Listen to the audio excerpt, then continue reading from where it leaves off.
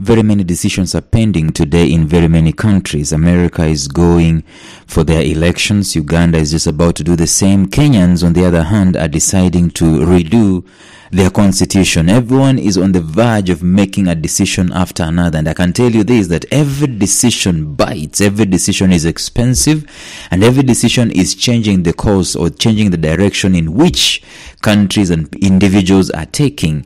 And so we've been discussing in this podcast very many things to do with decision making, and we've said that it is in the moment of our decision making that our destinies are shaped. Life Signatures Radio is about purpose, it's about productivity, it's about resilience. And there is absolutely no way that you're going to have these things come into your life if you are not a decision maker. And so in today's podcast, we're going to continue discussing the important aspect of decision making. You want to listen to this.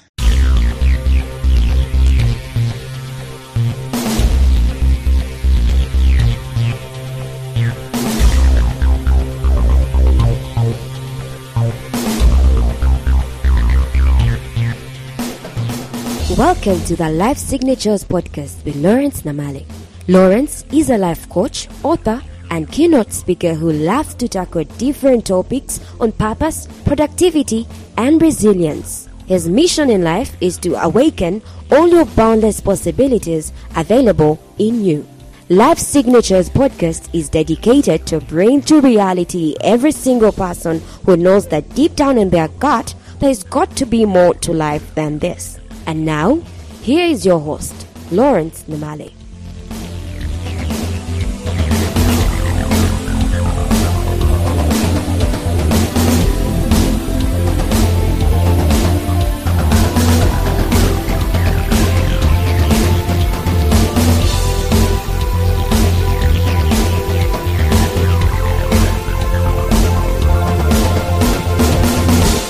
Every time a decision is made for something or against something, you can be sure of one thing, that a life is being affected and a destiny is being shaped right then and there. All around the earth, all around the world, decisions are what are making things to move, things to happen. The atomic bomb was made because of a decision. It was dropped in Hiroshima and Nagasaki because of a decision. The World War I came about as a result of a decision. Every kind of conflicts that we face in life, they are because of decisions. Either decisions are being made or they are not being made. Your life progressing from one level to the next, listen, is not going to be an automatic or arbitrary kind of a thing. It is going to be as a result of a decision that you make in your life. Whether you're facing rain or shine, whether you're facing hell or high water, decisions are what moves things. You cannot decide to vacillate and to be an observer in your own life. It is good to choose to make a decision and to be in control. And we've been discussing these things in these episodes, in this mini series, where we say that the very first thing that you need to decide to do, or the very first angle of decision making, is making huge, big, large, audacious decisions. If you look in your life the past 1 year, if you haven't made any one of those decisions, chances are that your life is not happening. Chances are that you are maybe on autopilot.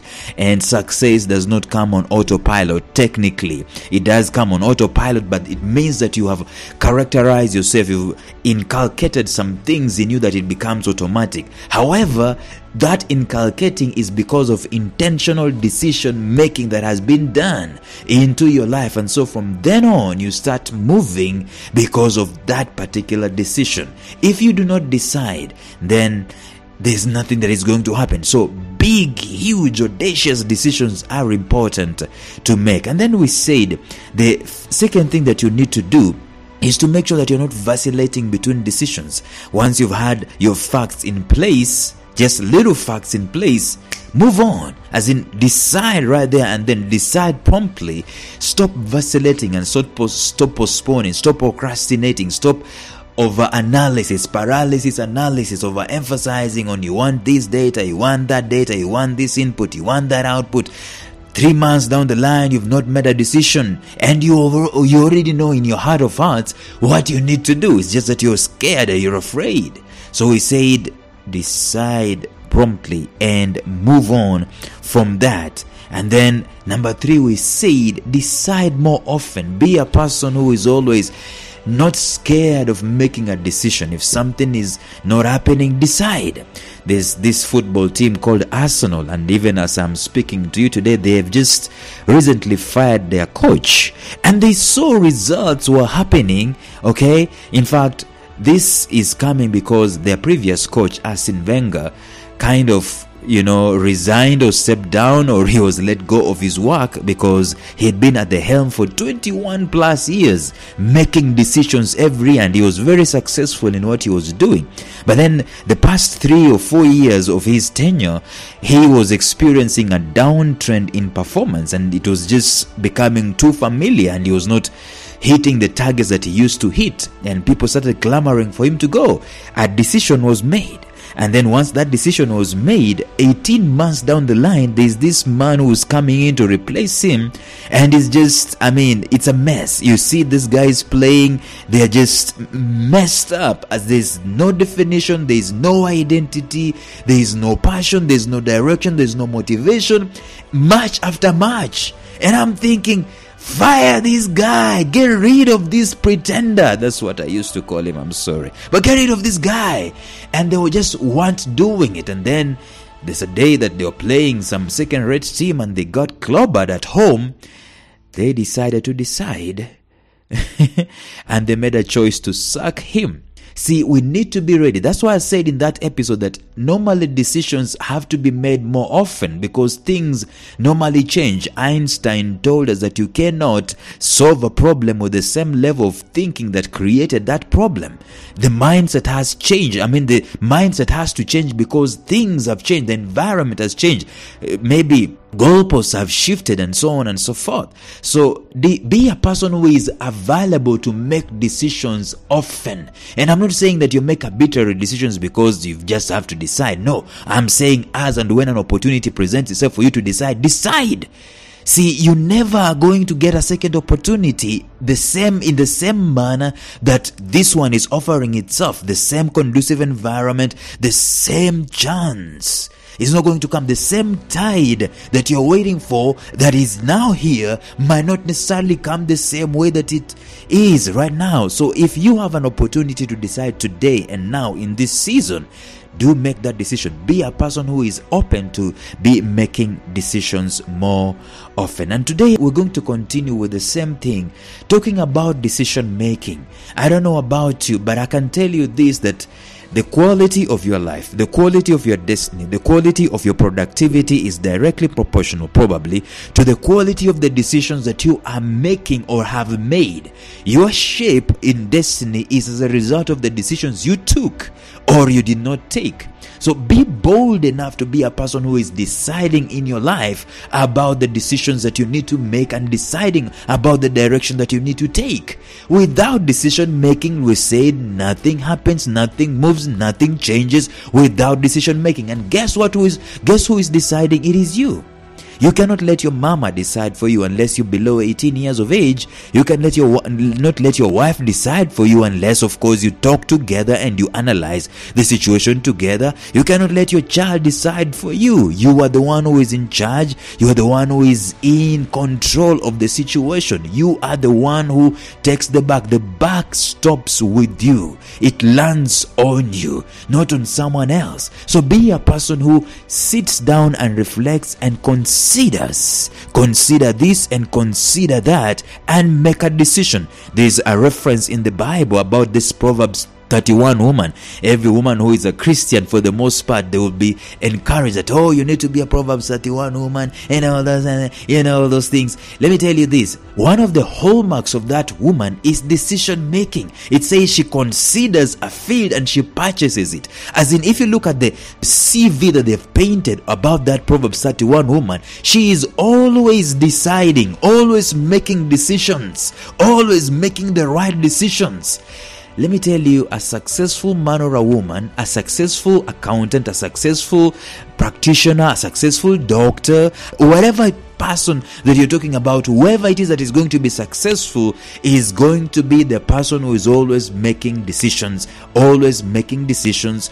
Always making decisions. So number 1, decide big. Number 2, decide promptly. Number 3, decide more often. And today, number 4, take counsel always to make decisions. Pause and think about that. See, we are not gods. Okay, with a small g we are, but with a capital G we are not. In other words, we do not know every single detail. We don't know everything. By the way, there are some people who are more experienced than we are, and there are even some people who are worse off than we are. And we need to look at life from both angles in order to make decisions. It says that in wise counsel there is safety. Before you can go to war, before you can go to fight, before you can make a massive decision in your life, whom to marry, whom not to marry, what decision to do in your business, make sure that you take some kind of counsel. Don't be some proud person who is saying, me, I know everything. I don't need to hear from mom. I don't hear from dad. I don't need this and I don't need that. Every time you catch yourself shunning counsel, guess what? You are already failing in that decision. I remember there's a friend of mine who was in a verge of getting married. And all that this lady will be doing will be to want everyone to rubber stamp her decision on the kind of husband that she wants. Of course, she used to introduce him to people and so on and so forth. But every time someone will raise an issue, probably someone has seen an issue somewhere. Every time this person will raise an issue and say, hey, but you guy, I mean, look at this guy. Have you considered this and this? That person will be shunned by the lady. Over and over and over again. In fact, some crucial people in her life were cut out of the decision-making process of this marriage thing that she wanted to go into. And you see, life normally tells you this: your wish is my command. Life is neutral. You want this, you get it. Okay, you go for it, you get it. But life never shields you from the repercussions and the consequences of the decision that you've done. And that's why it's always important to make sure that before you can make a big decision, you are doing what? You are making counsel. You are taking counsel. I want you to sit down and consider, what decision are you making of late that is actually a huge, major decision? And this one goes, by the way, to all of us who are young and even the young at heart. Normally, for those of us who are, if you've ever looked at your life, there's this season of time, if you're not careful, there's this season of time that comes. It's basically a rebellious phase. We think our parents know nothing, our elders know nothing, they are outdated, they are so archaic, they have no clue about what we want and about how life is working, and we are so rebellious against them. We don't want to hear from them. If you are not careful, let me tell you something, you can easily continue on with your life in that season where you do not want to listen to counsel. You do not want to listen to an elder person or an experienced person or an informed person or a knowledgeable person who is telling you something about the decision that you want to make. In fact, it's not just about someone telling you that decision. It's about you being open. That is the thing. Being open to receiving feedback, being open to receiving counsel. Something about counsel is that it's not going to be forced on you. Good counsel is when you are open to it and is actually being given, with neutrality, with you being loved, with you being cared for, having brutal honesty coming together with it.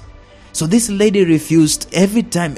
She wanted everyone to cement her decision, everyone to rubber stamp her decision. That is not counsel.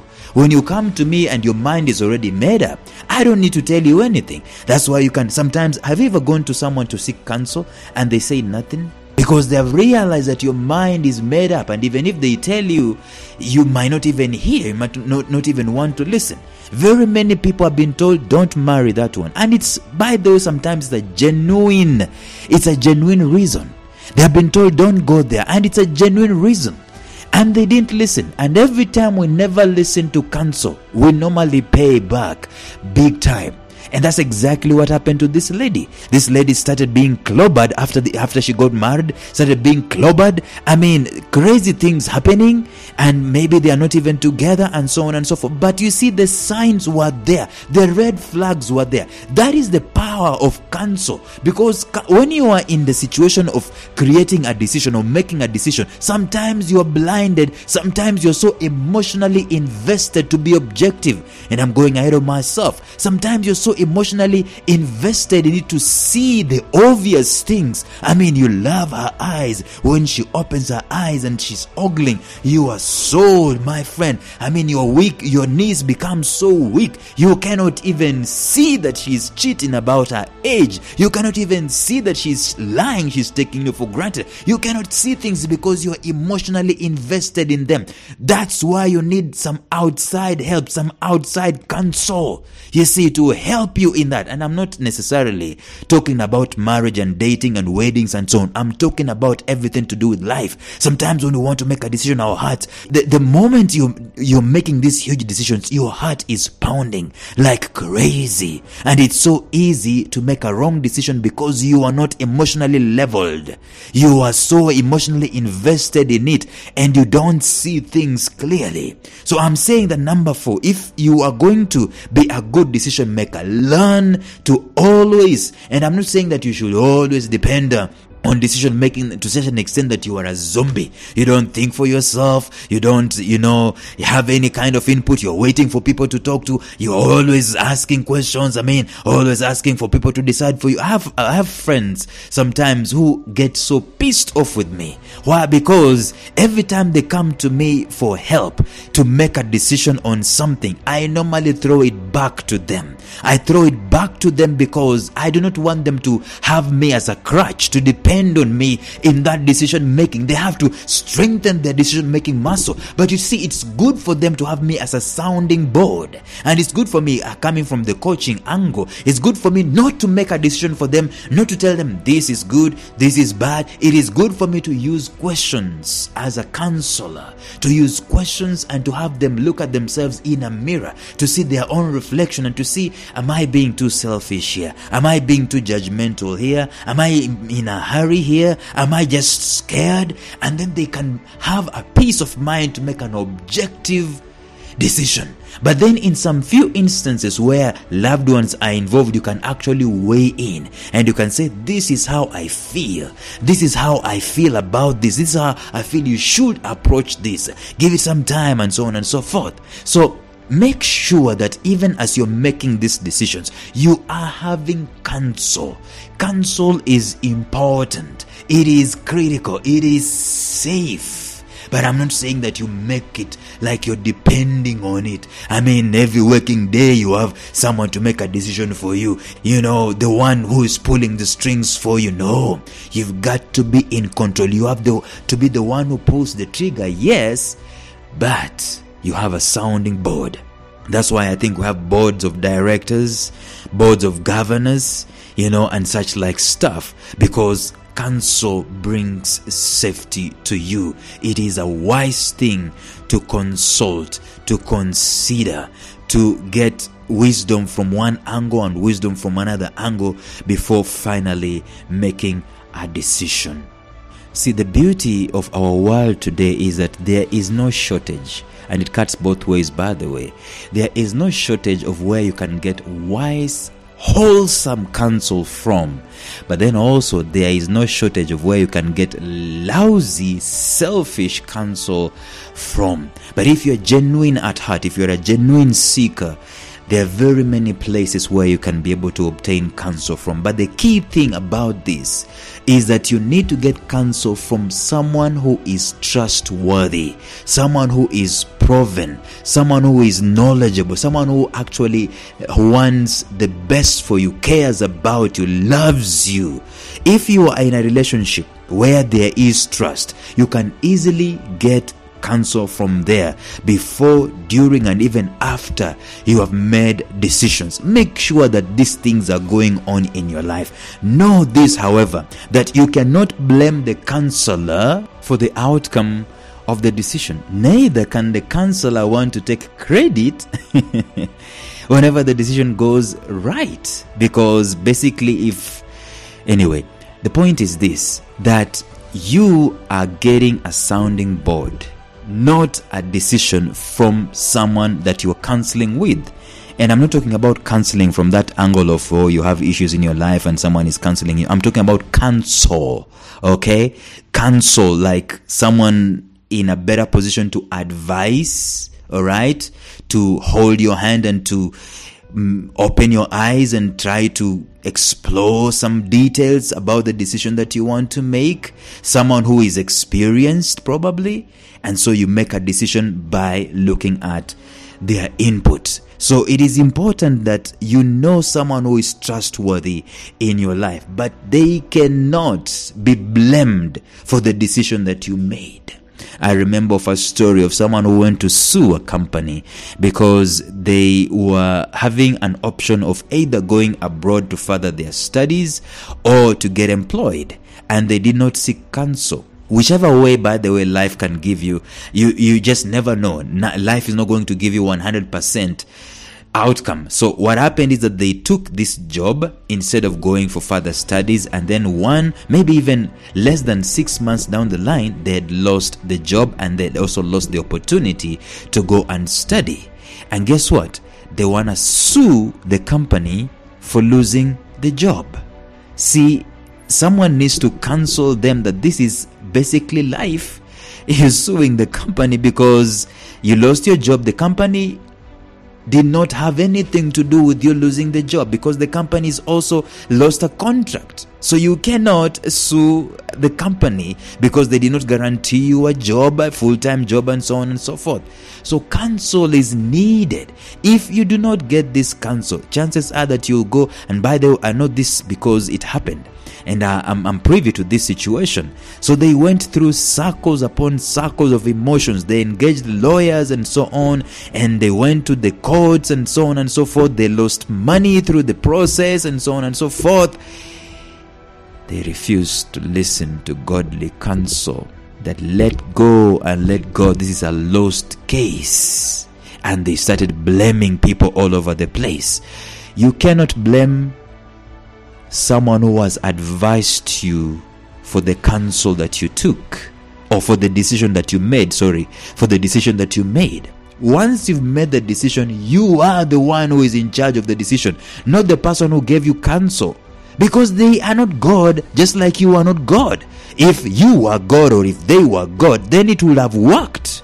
You understand what I'm saying? You take the full responsibility of the outcome of the decision that you made.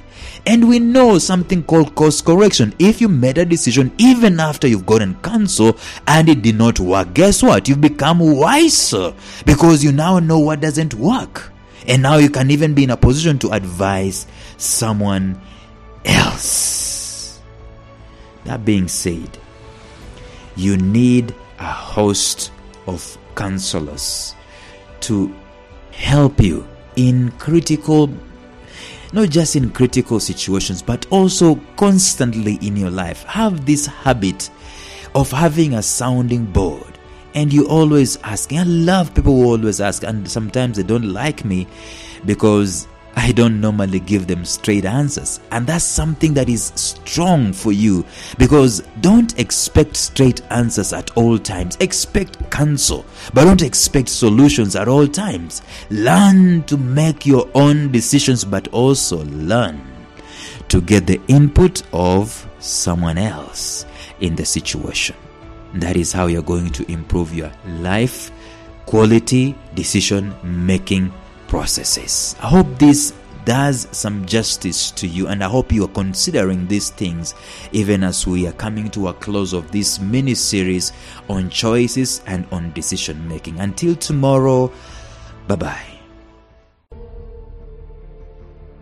Thank you for listening to Life Signatures Radio. If you enjoyed today's show, subscribe to Life Signatures Radio on iTunes, Stitcher, or visit our website at lifesignatures.libsyn.com. Life Signatures Radio, fresh, clean, and inspiring.